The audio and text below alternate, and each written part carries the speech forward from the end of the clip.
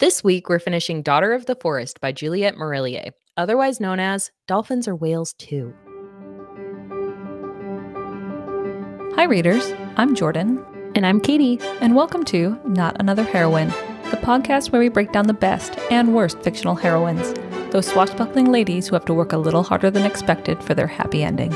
Want to see what's next on our TBR list? Subscribe to us on YouTube or follow us on Instagram for a sneak peek at upcoming content or to help us pick our next book.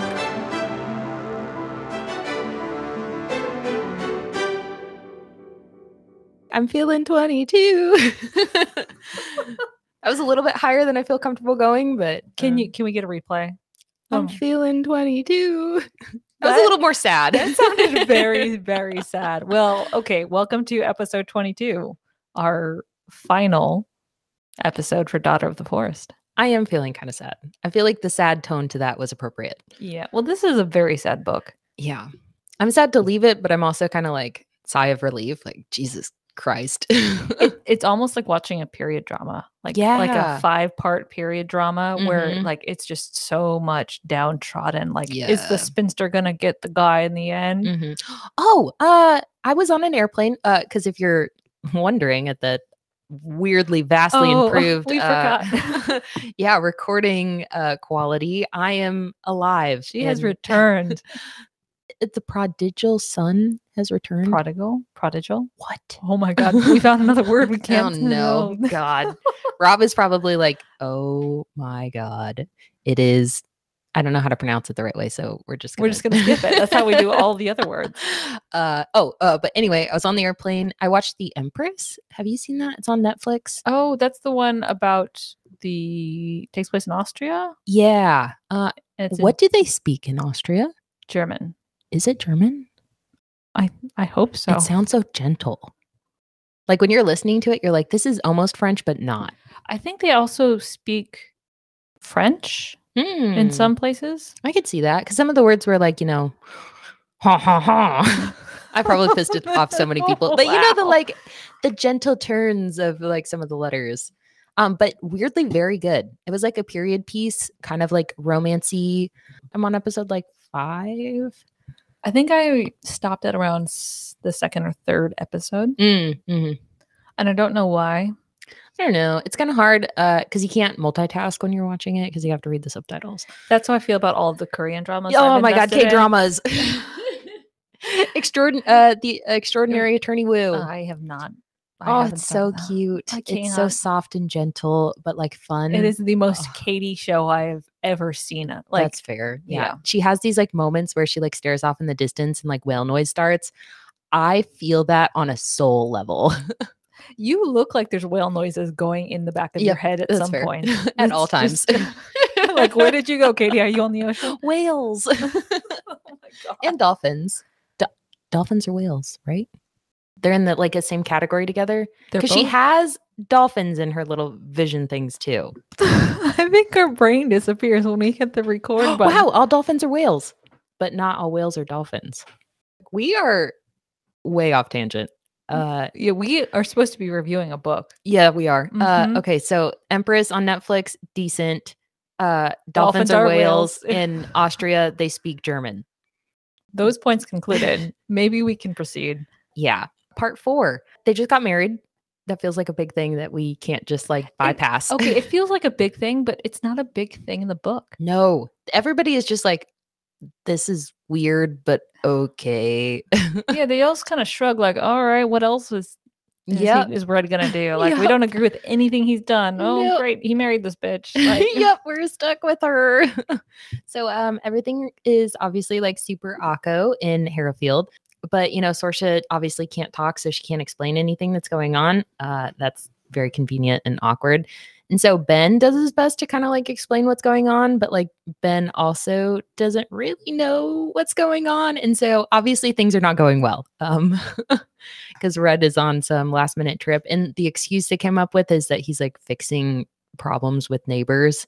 It's like that sounds fake because it is. I mean, yeah. And I also didn't like this part where Red leaves because after how careful he is of Saoirse, this entire time she's been there, like, oh, my uncle's right around the corner. Like, maybe he's just a little naive thinking, oh, they get married and everything's going to be okay. But like, she's already been targeted. She's going to get targeted again. And you're not there to prevent anything. It felt really like brash. And I feel like towards the end, when we find out why he actually left and like what happens, it kind of makes more sense. But it's also like such a, not a character flaw, but like a out of character move, I guess.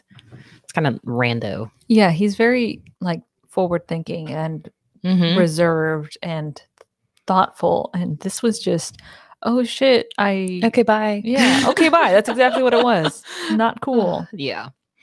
So Sorsha feels this same tension in the house, and she kind of just focuses on making the shirts because she's like, nobody really wants to talk to me. Everything's awkward. I'm just gonna work on these shirts. I called them shirts instead of sweaters. No.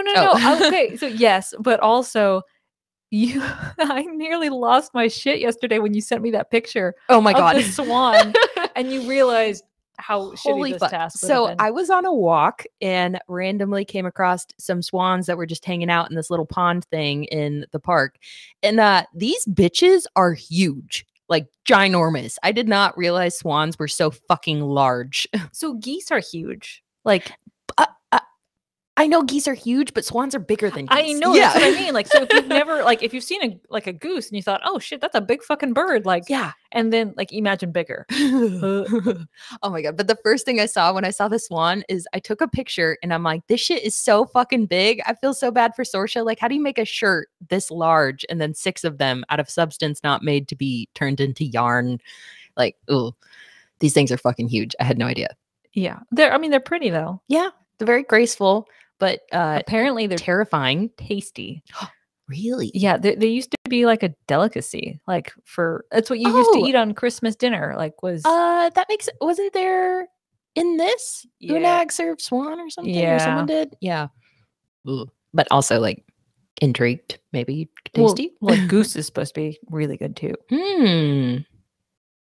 Interesting. I feel like you were meant to be like a Victorian lady and like sample all these weird birds. Thanks again for that. Also, I can't even deny it. Like, yeah, you're right. This episode's going to be all over the place because like we're just frantic energy. But we decided that Jordan is like a little graceful, like Victorian woman.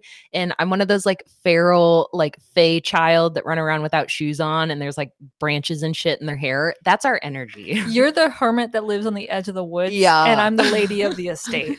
And we come together for a tea session every once in a while. And I'm just drinking like straight whiskey in my tea glass. And she's like, I'm just going to ignore this. Everything is fine. This is the nature of our podcast. It's fine. This is how we roll. Yep. Anyway, shirts for swans, bigger than I was expecting it. But Sorsha thankfully finishes the 5th one. And so she's starting to work on the last one. However, around midsummer, I think it's like the day before or 2 days before, a woman is assaulted and Lady Anne isn't able to like negotiate the settlement and figure things out with like the townspeople. And so she does what any trusting sister, a younger sister would do. She calls her older brother for help since Red is not there. Bitch. Bruh. What the? Why did you think that was a good idea? Well, okay. So I think she doesn't understand how truly evil this fucker is. Yeah. So she, like, as any sibling would, if you like think you have a good relationship with someone, like, oh, they'll help solve it. Like, you don't want to believe bad of your family if you have a good relationship with them. That makes sense. But also, like, watching while you're reading this, you're like, Lady Anne, I swear to fucking God, don't bring Richard into this. But of course, Richard is brought into this and he settles everything and it feels like everything's fine, but there's this like really horrible like tension and undertone behind it. And then something really horrible does happen on actual midsummer. So Sorsha was planning on like dipping out of the castle and trying to go see her brothers by like a lake or river nearby. But Lady Anne is like, oh, we should all have a picnic out by the river at sundown. And Sorsha's like, yeah, okay, that's like not really a part of my plan, but like I guess I can like slip away and I'll figure it out. Like it'll be fine. It was not fine. So they're all sitting down and laughing and eating and things are like super awkward, but everything's fine. And Sorsha's kind of like, oh, I have to go use the bathroom. Like, excuse me. And so she dips over to the river and there it is. I had no idea where you were going because I forgot about this scene. Really? And then like I was reading your notes a little bit and I'm like, oh shit. Oh, this shit. scene, like it's about to go down. Oh, the scene is so horrible. Well, so it starts on a positive note. So Connor's there and she's like, oh my God, Connor, I'm so sad. They embrace and Connor explains that their brothers wasn't able to make it, or that sounded not that right. was not English. No. That's okay. We'll pretend like it didn't happen. Their brothers couldn't make the flight over because it's like long and difficult. Obviously, did we ever figure out what channel that is between Ireland and England? No. I think it's a sea. I'll look. Okay, you keep going. I'll look it up. But yeah, long distance for swans, even though they're really big. So I kind of, fact check on this. I feel like they could make it and be fine. But he's like, oh my God, it's so long and difficult. They weren't able to do it. But he explained after that, so Sorsha has one chance to call them and have them come here when, what is it? The Sea of what? I'm sorry. Oh no. It's called the Irish Sea. Are you fucking kidding me? I'm leaving. I'm done. I mean, that was the first result on Google. There is a Gaelic name for it, but I'm not even going to attempt that. No, you're not going to embarrass ourselves like that. Yep, it's the unag thing all over again. God, Neve, that was the worst one. No, what's the one that I messed up really bad? Seamus. Oh, fucking Seamus. Yeah. Oh God. Yeah. Okay. I'm going to just apologize to all of Ireland for every single group like nation that we bring up and just what language do they speak there? People are like, what is the U.S. education system doing to its people? Yeah, if you've seen the stuff in Florida, nothing good. But yeah, anyway, I'm just going to continue on so I don't start crying. We're not in Florida, by the way. Oh yeah, we don't live in that hellhole. Nope. We're gonna say gay all the time. Gay.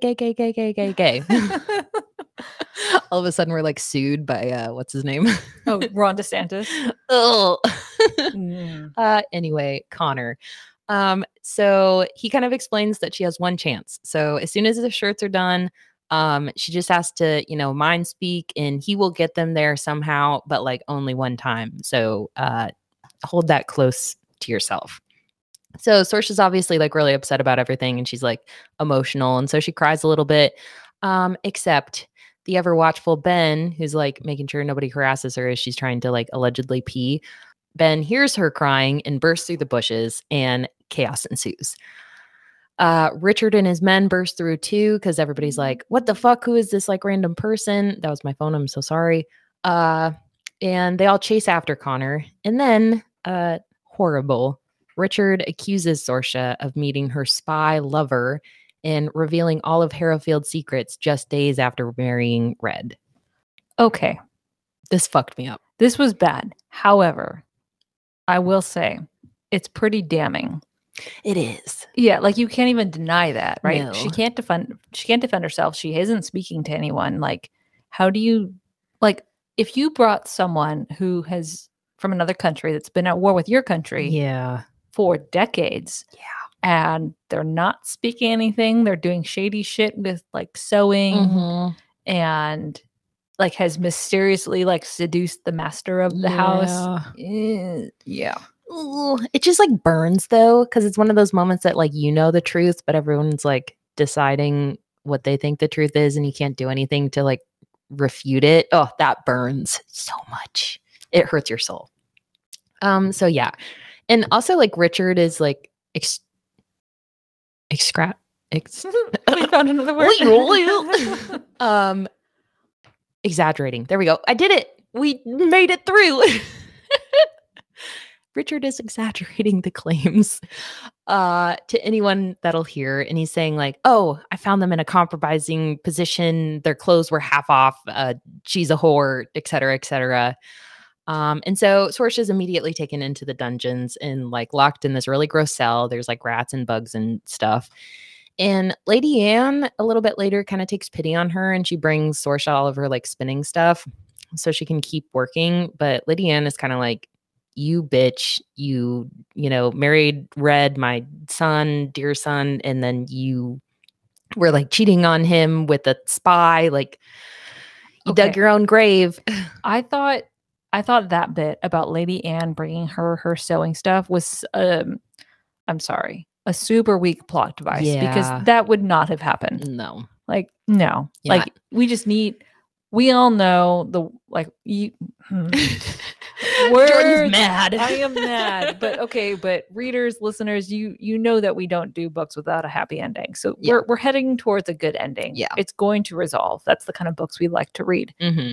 However, like, this was done so the story could resolve. Yeah. And there could have been a different way that it went about.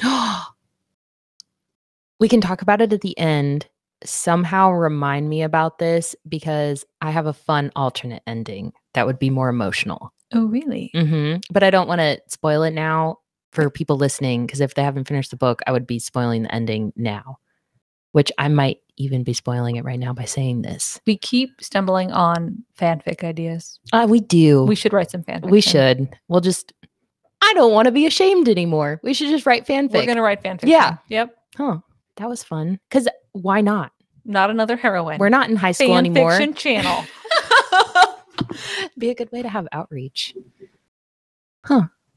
If there's any fanfiction you'd like to see, let us know. Or if you know anything about writing fanfiction, please let me know. We need to settle on one. We'll do That's fair. A joint effort. We could do multi-genre. This is just a precursor of us turning into like fantasy romance writers. We'll start with fan fiction and then 10, 15 years down the road, we'll have a book maybe eventually one book. We'll come back to this point. Alternate ending right here. I'll keep it in my pocket. We'll probably forget about it, find it in 6 months. And it's all like fuzzy from sitting in your pocket like candy. Anyways. Sorsha in the cell, in the dungeons. Lady Anne gives her stuff. Richard, though, obviously comes down to like gloat as well and often. And he says that this like justice guy is coming to help serve on the like trial for her, like a religious person. I don't know, like a justicar? Is that a word? I've never heard that word before. Maybe I'm just making shit up. Some kind of religious judge guy. And they're going to hold a trial, air quotes, heavy air quotes around trial. And that this particular justice who's coming, like, always agrees with Richard and they're like longtime friends. So like he's basically saying she's fucked. Richard also reveals in a very dramatic revelation that drum roll. There's no. Here's the drum roll. He's working with Unag. Fuck this whore. What? I agree. That was violent. I have a visceral reaction when I see her name. It's true because this crazy bitch. So she was the one that helped do the little Rockside incident that killed John. I wanted to say not John, Jack. I almost said Ben, but yeah. Okay. White person, average name. Also, that rock slide event is very relevant to book 2. Oh, really? Mm-hmm. Oh, exciting! Wow. I want to. Yeah. Ooh. Rock slide incident, and Richard says that he plans to burn Sorsha at the stake for her crimes. A bit dramatic, a little witch trial throwback there, and in exchange for information on Lord Cullum's troop movement, so Sorsha's dad, Unag's husband, that's what he's going to get in return for killing Sorsha so that he can take over their lands as his own. Dun, dun, dun. And then it gets worse. Richard reveals another horrible truth. Simon had overheard Richard talking with Eamon, Ellis's dad, Liam's betrothed, who's also neighbors with the Seven Waters family or whatever. Also relevant to book 2. Oh, Jesus. And Richard, once he found out that Simon overheard him, he's like, okay, we need to have Simon like offed. But Simon disappeared before he could do anything. And so Richard is like, oh, he probably died anyway. I'm just going to tell everyone he's dead, tie up that loose end. That's really fucked up. He had this whole monologue where he was just revealing all this fucked up shit. So another point that's very unrealistic is the villain coming to confess all his crimes to the victim. Like, because that really happens in anything but a James Bond movie. Yeah, and it always works out, that the superhero comes back. And yeah. So to recap, Richard is the reason Simon got captured and disappeared in the first place. He is the reason that like all the shit is going down between like the tribes in Ireland and the Britons. And yeah, basically he's the overarching asshole. The villain. The bad guy. The bad guy. Yeah. And so Sorsha is just suffering in the cell until the day of the trial comes. It's obviously, if you've not, caught it by now, it's a huge setup, totally fake. And Richard calls all these like crazy witnesses who come in and they're like, oh my God, I've seen her do this like crazy witchcraft shit. She was like dancing naked under the full moon the other day. Like crazy. I'm pretty sure they actually bring that up in the trial. I think they do. Yeah. But just like crazy shit. And obviously Sorsha can't defend herself. But thankfully, so the original crazy justice guy who's like best friends with Richard, who was supposed to come, was like weirdly caught up with some other event or something. And so they got like a more reasonable judge, who like Richard's super annoyed about the whole thing. But this like reasonable judge is like, this whole thing is like kind of sketchy. Like, where is this lady? She's like not talking. He makes a point of saying like this woman can't even defend herself. Yeah. Like she's obviously can't or won't speak. So how can she answer to all of these crimes? What's the point of a trial? Yeah. I thought this judge character was super cool. I did too. Cause he's not unreasonably kind. Like it's not like he's automatically like, oh, I need to save this girl. It's more like, hey, I think we're being like a little bit like rushed into this. And like, is anyone else kind of like weirded out by all these stories that sound kind of fake? And he had like 87 million like villagers lined up. Like, is that not suspicious to anyone else? Like, I'm not saying she's innocent, but like, and so he asks Sorsha if she can explain herself, and like obviously she says no. And he's even more sketched out, and he's like, this feels really fake. But he allows someone to call a witness on Sorsha's behalf, and so they call up Ben, but Ben is missing. Where could Ben have gone? I don't know, because when I first read this, I was like, oh fuck, they like killed Ben. Ben is not killed. But also, where's Marjorie? Yeah, come on. Yeah, because can women speak at trials? Well, I mean, if women can be held at trial, yeah, I would assume. Yeah. But yeah, Marjorie, come on, step up, girl. But the judge is like pretty annoyed at this point because he like knows the whole thing's fake, and he's like, okay, so my final decision is that you guys need to wait until her husband gets back to defend her, and like they can figure it out, because all of this is like super weird and I don't love it, and you need to wait. And then he's called away on like separate business to go like figure something out, which felt like staged by Richard, because of this next part. Because Richard is like, yeah, we're not actually going to do that. And so he decides to like go through and say that both he and the justice have decided unanimously, amidst all of the evidence, that Sorsha is obviously guilty and she needs to be burned alive at the stake. Nice. Like, as if there isn't enough dark, depressing, sad things that this character has gone through. Let's throw in like a traditional witchcraft burning. Burned alive. And so Sorsha frantically tries to finish the last shirt before, she's set to be executed. And I think it's at like sunset or sunrise the next day, on the day that she's going to be burned. The last shirt is still missing a sleeve despite her like crazed full send attempts to finish. And so she's put up on this like pile of wood, and she realizes that like it's really now or never. She probably needs to call her brothers because like, again, she's about to be burned alive. And so she kind of calls out with the mind speak or whatever. And at the very possible last second, like she can feel the heat from the fire on her legs. The swans fly down and Sorsha fits their shirts on. Like they land at the little like stage she's at. It's like this, the way they describe the stake that she's being burnt at. It's like this very ceremonial raised above platform thing. So everyone can like watch, which is so fucked up. It's very fun. And then all the little swans, they fly down and are just like all around her, like flapping their wings. I think she even describes them as being like totally freaked out and like squawking and stuff. And it's like, that is so chaotic. And so they're all obviously freaking out because they're on top of this like giant fire pit. But nothing's happening as Sorsha puts on their shirts. And unfortunately, well, there's a problem. Oh yeah. Finbar isn't there. Yeah. They're missing a swan. They're missing fucking Finbar. I know you like Finbar, but like, come on. You gotta wait till the last second. He needs a dramatic entrance, apparently. Because at her feet, so they're still waiting for Finbar. Everyone else has their shirts on. Sorsha sees Red pop out from the crowd with Ben, and who's behind them? Simon. Simon's back. Woo woo, Simon. And she's ecstatic because she's like, oh my God, Red found his brother. Like everything's like not so bad. But also like this is kind of sad because now they're both gonna watch me burn alive. Not pleasant. But he's reaching out to her as if he's gonna like climb this bonfire that's half on fire. He's like shoving his way through the crowd. Like this is a big dude, and he's like, I don't know what the fuck I'm coming home to, but like, what is happening? Get the fuck out of my way. He's like throwing people, like trying to make a way through this crowd.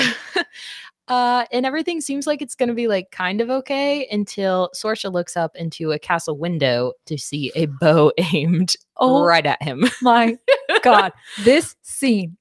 I just right in the feels. Yep. Because remember, so Finbar, I think he's off in the distance. So he's like circling down, trying to find a place to land. But Red is about to get murdered right in front of her. And so Sorsha makes a decision. Well, she doesn't make a decision. She just reacts. That's fair. In her soul, she makes a decision. Yeah. And so despite her brothers not having turned back yet and Finbar not even having a shirt on, she calls out to Red to warn him. And he's able to kind of move out of the way a little bit, and he takes a arrow to the shoulder instead of immediately dying. Like she screams his name. Yeah. But caveat. Just before all of this happens, like the last shirt that she was holding on to is kind of like ripped out of her hands. Oh, I forgot about magically this. By the wind, by the helpful fucking wind. Out of nowhere, the wind can do things. Mm-hmm. Now we have officially entered fairy tale land. Yep, a little bit. Mm-hmm. Aren't you going to continue? Nope. What? Nope. I'm gonna leave it there. So the shirt is out because she doesn't know. Like the shirt just like got out of her hands, and she just makes that split decision to like yell Red's name. Because all of this is happening at once. Like we have to tell it in order, but like this is a super fucking chaotic scene. Okay. So all of this is happening at once. So the shirt slips on Finbar's head as she's screaming at Red to avoid getting shot. He gets shot anyways in the shoulder. All of her brothers turn back into humans and they're not swans, but everyone is still on top of a bonfire that's catching fire inside a crowd of angry people. And everyone's like, those are people now. What the fuck? Yeah. And these not just people, like warriors, like Irish warriors. Full-on Irish warriors that are like just watched their sister nearly burned alive. So they're like ready to like tear into this crowd. Yeah. Everything is chaotic, if you weren't aware. And so things are happening all at once, but Red kind of jumps up and he takes Sorsha off the pile of firewood, and Richard kind of disappears into the crowd. And everything is really chaotic, except to make it more chaotic, Lady Anne shows up looking very tired and dirty on top of a horse. And next to her is a very angry justice who's like, I literally fucking told y'all that we need to wait. And now she's catching on fire. What is happening? So this is like Lady Anne's redemption arc. It is. And she needed one, frankly. Yeah.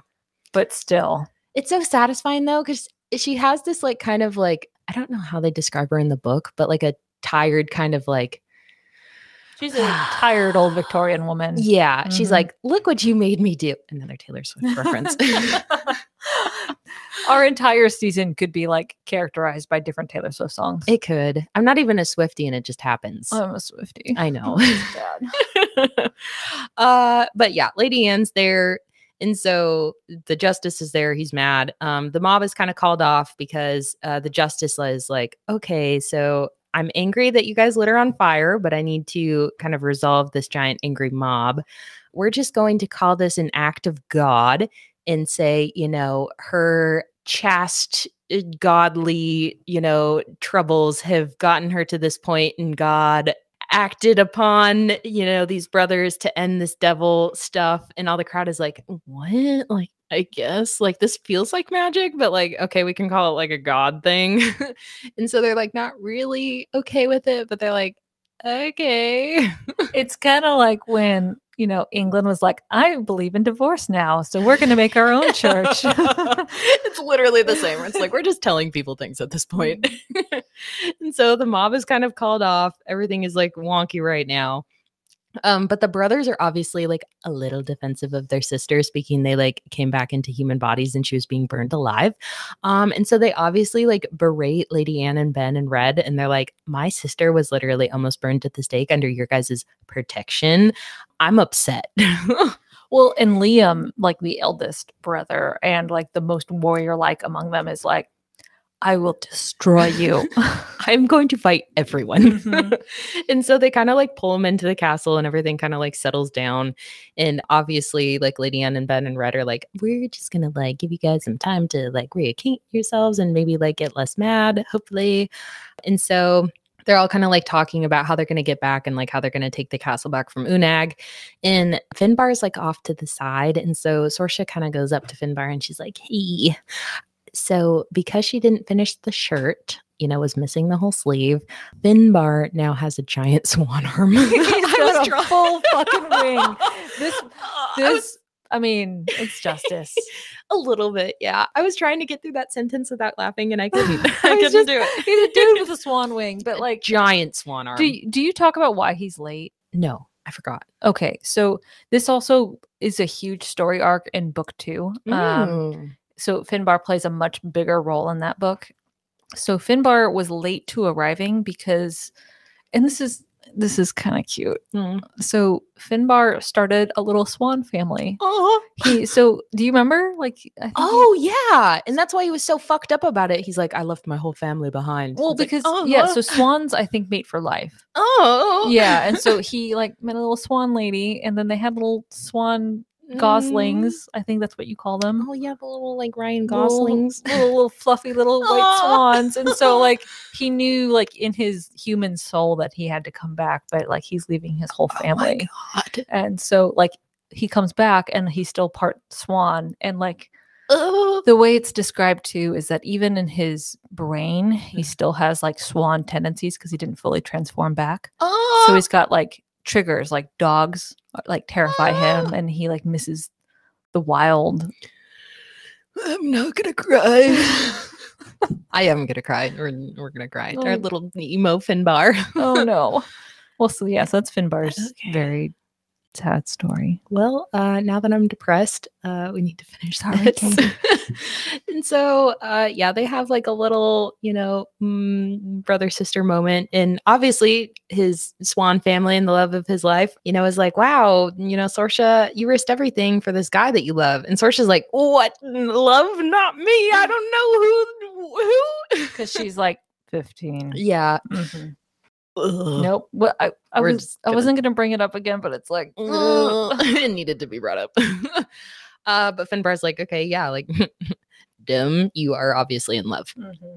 And so Red and Sorsha finally get a chance to talk. Her brothers are like super passive aggressive about it, and they're like, no fucking way. But then she's like, I'm a person and I like did all this like suffering for you guys. So if you could like back the fuck up for a second. Mm-hmm. And they're like, okay, fair.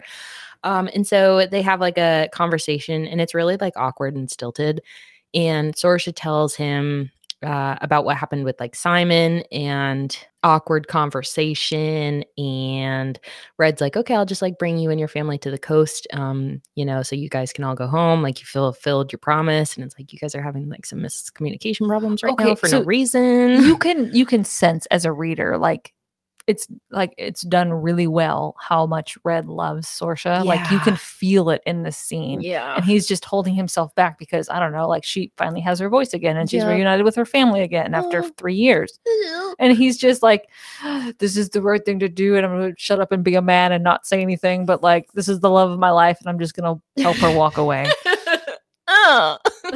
Katie is having a meltdown between Finbar and Red. I'm like sweaty too. This is not fun. Yeah, so they have a not fun conversation, and then Sorsha's like, "Oh, like here's your ring back. You probably want this." Oh my God, that's so sad. When she hands the because so the problem is that Sorsha still believes that Red only saved her because he's under this fairy spell. Yeah. Like she's having all these, like she acknowledges, I think, a little bit internally, like, oh, I love this man, kind of like as much as she can. But she still thinks that Fairy Queen is like basically designated him as her eternal protector, and she needs to go away so he can be free and live his own life. Classic romance novel miscommunication. Yep. Anyways, so she's like, okay, here, take the ring back. And he's like, well, if it means so little to you. And arrow to the heart. So the next morning, they all kind of ride to the coast, and she says goodbye to everyone, including Simon. And they kind of have this like awkward conversation, super depressing, sad conversation, because like Simon is like, oh, like my brother yet again got the one thing that I wanted.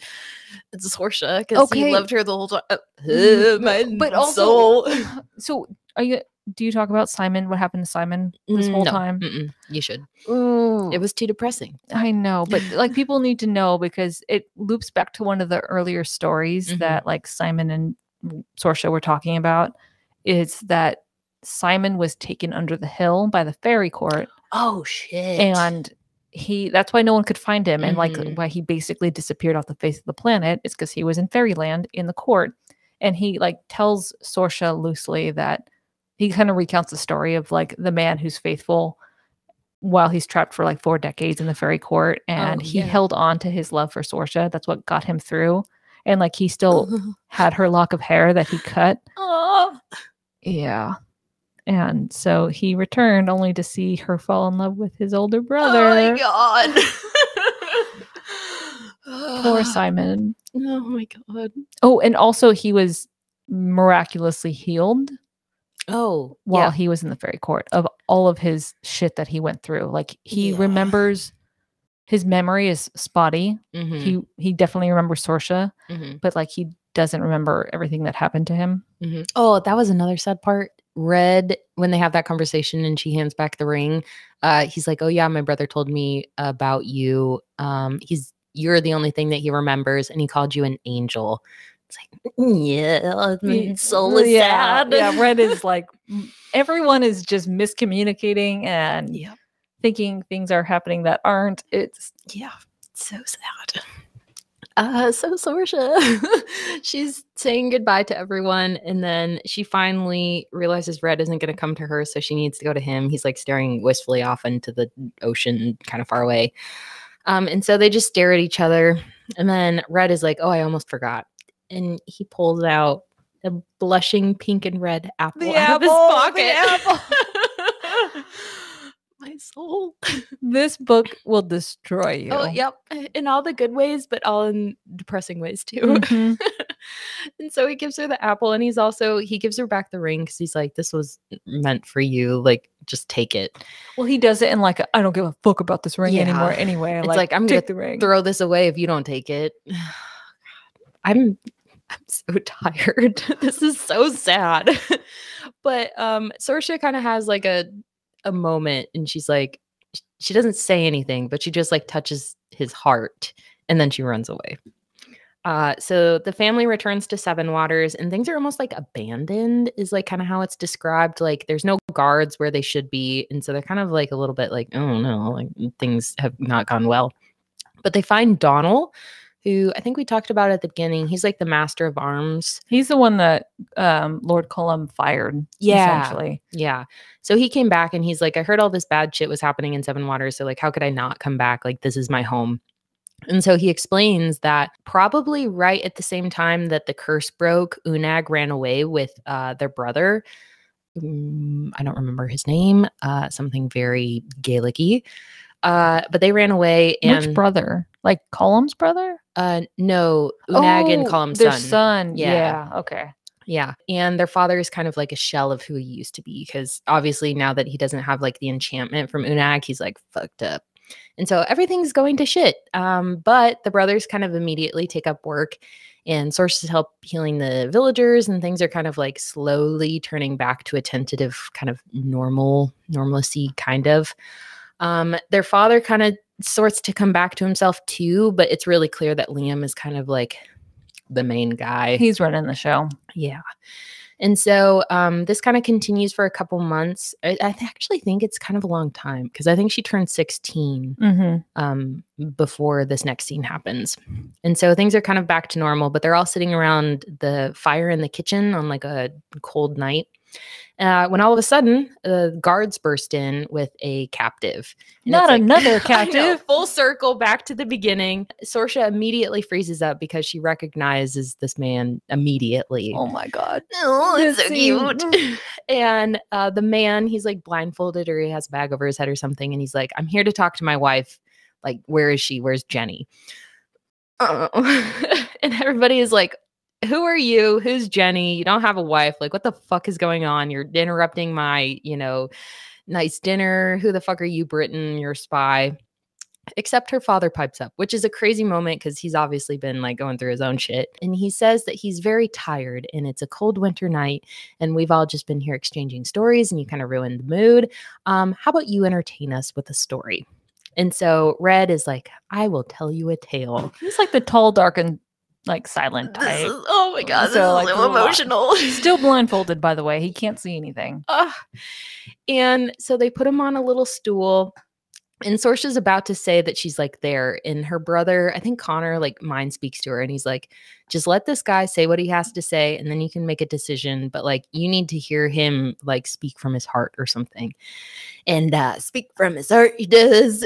So Richard kind of Red tells the tale of like him, his family, his brothers, his lands, everything that happened with Sorsha and Richard and all the, craziness. But he also includes all of these fucking like cute tidbits. I'm gonna cry. I didn't see it until I scrolled a little bit and you quoted it and oh my God. Yep. So these are some of the ones that I liked and they go from kind of cute to like, I'm gonna rip my soul out. Without her, I have no life.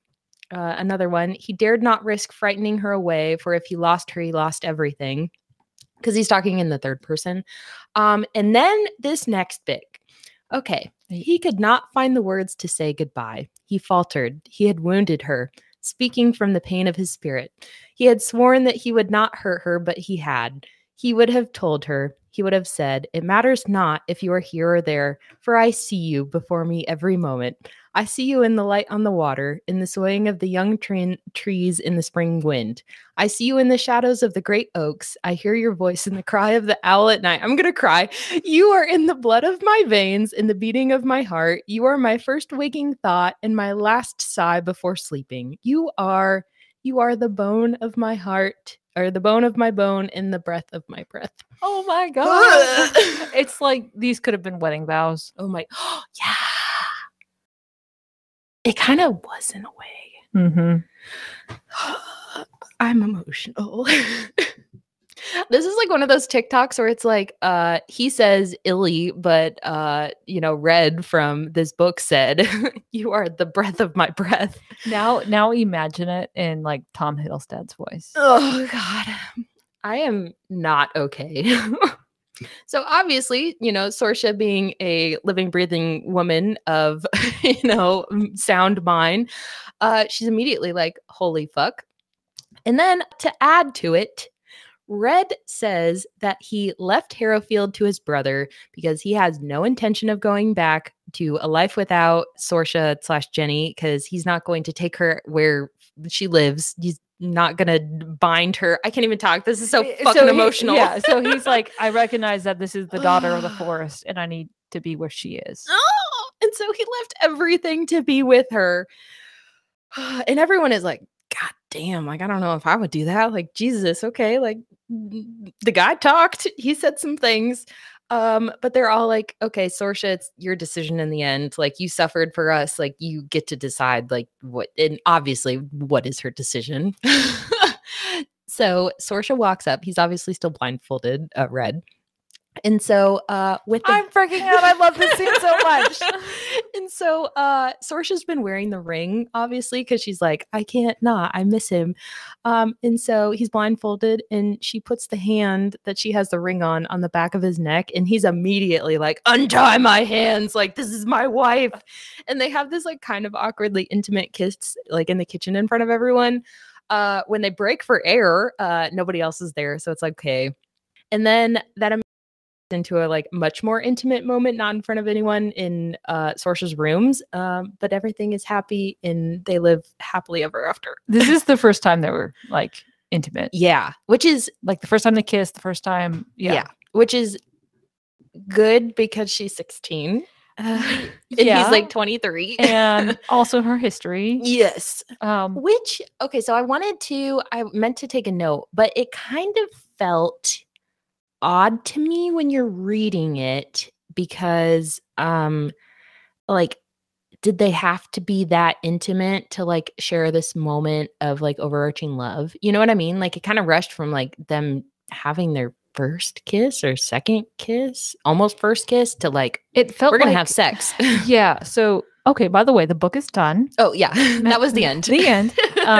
But yeah, so there is a very like quick, very light sex scene at the end between the two of them. It's like a fade to black, I think is what it's called. Yeah, pretty much. And it just wasn't necessary. It's like it was required as a throw-in. Yeah. That's what I didn't love about it. Cause it's like, I feel like she would still feel questionable about it. Like, she loves him. And he even says something kind of wonky. He's like, something like weird out of character. It's like, I can't not be with you or something, like implying that they're for sure going to have sex. And she's like, yeah, I know, like, this is fine. Like, but like, just go slow. But it's like, like he should have been a little bit more, like, he's shown through the book that he's more careful than that. And he's just like, I have to have you. It's like, yeah, she's also 16 and gone through like crazy amounts of trauma. Like, maybe let's take it a step back.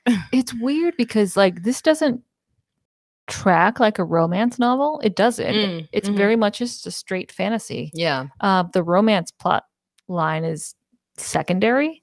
I could see that. Yeah. Because what's the standard if the story stands by itself without the romance? It's a fantasy. I think so. Yeah. But that said, the story doesn't work without a romance line. And it's like it didn't fulfill enough of its romance line needs throughout the book, so they just rushed it at the end. Which is crazy though, because like after that whole fucking like story, him revealing his soul, like that felt like more of an emotional wrap up than them actually having sex. So it felt kind of unnecessary. Yeah. I don't know. Yeah, I would be curious on the like editing and publishing decision of including that scene because the book is long enough without it. Oh yeah. I wonder. I don't know. It's also like an adult book. There's no new age. There's no YA elements in this. This is a straight up fantasy novel. Yeah, geared towards an adult audience, and maybe that's a factor. I could see that. But it felt unnecessary. Like there was enough like emotional resolution without that, because I feel like a lot of authors kind of rely on sex to be the emotional like wrap up. But I feel like this didn't need it. So it felt kind of out of place. So I'm nearly done reading Son of the Shadows, which is book 2. And it's the romance line is stronger throughout the book. So it's the same kind of function as in it's like secondary to the main plot. But like you get a sex scene pretty early on in the book, and it's a little bit more graphic than what we have here. And I wonder if maybe the author like wanted a stronger romance line throughout, perhaps, and then scaled it back. I could see that. Because the second book definitely feels stronger in that department and more natural too. Like it feels like it hits at the right point, kind of. Maybe she just like found her pacing with the second one versus the first one. Because I feel like some authors do kind of not struggle with their first book, but the pacing is always like a little bit kind of awkward. And then their second one is either like a flop or it's like, I aced this. I figured it out. The thing in my pocket, not covered in lint and left there for months. She just pulled something like out of her imaginary pocket. Like Finbar, if she didn't finish the shirt at all and Finbar was still a swan. Alternate ending. Oh. Well, they would have all still been swans. Would they have been? Yeah, all brothers had to change at the same time. But how does it work if she didn't finish it though? You know what I mean? Well, outside of the sleeve issue, like the shirt just couldn't be worn at all. Yeah. Like she only finished like a little patch. I don't think it would have worked. None of them would have changed. So it has to be like majority of a shirt. Well, because I mean, you can make a shirt with like, is it a t-shirt or is it a long sleeve shirt? That's like, fair. Is it a tank top? That would be very weird to see a person with like 2 swan arms because you wouldn't be able to do anything. You don't have thumbs or fingers. Anyway, alternate ending. Oh, yeah, that Finbar is just still a swan. Stays a swan, but all the other brothers change. Well, instead of the like magic wind helping. He could have gone back to his swan family. Yeah. See, it would be like an emotional, sad ending. And then you could have a scene at the end where like Connor's like, they see 2 swans in the little lake and they're like, don't be sad, little sister. Finbar may not be with us, but he's with his other family. And she's like, it's sad. That would have been cute. Yeah. I could have seen that. Yeah. I feel like Finbar deserves better. I don't know about that. I'm not a huge Finbar fan. Fair.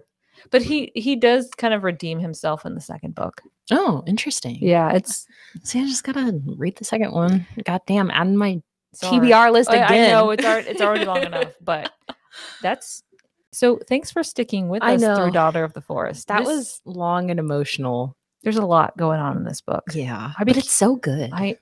It's amazing. Like I love the writing style. It's beautiful. Yeah. It's not one of those stay up late to read books. I could see that. It's a little hefty for that. Yeah.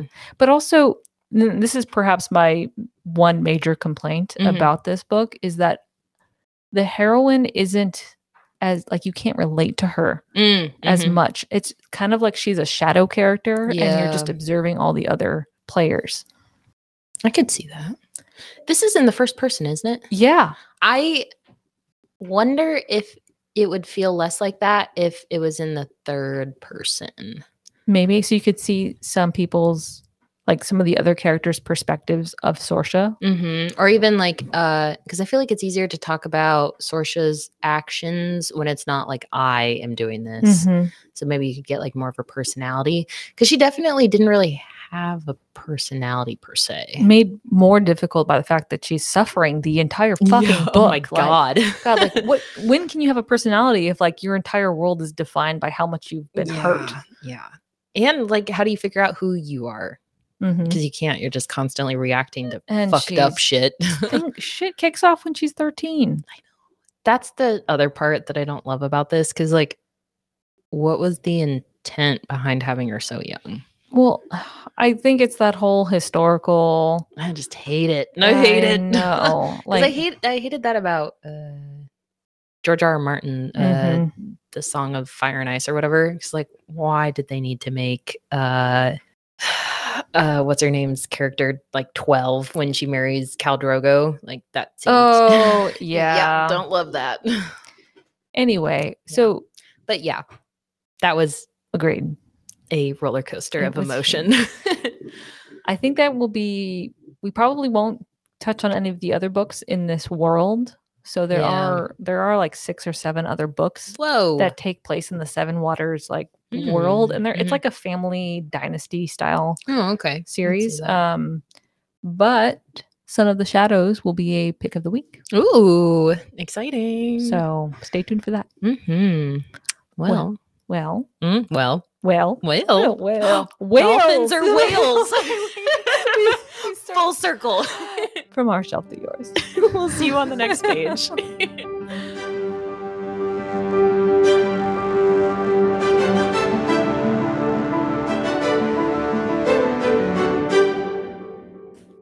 Hi, readers. If you'd like to help us pick our next book, send us a message on Instagram.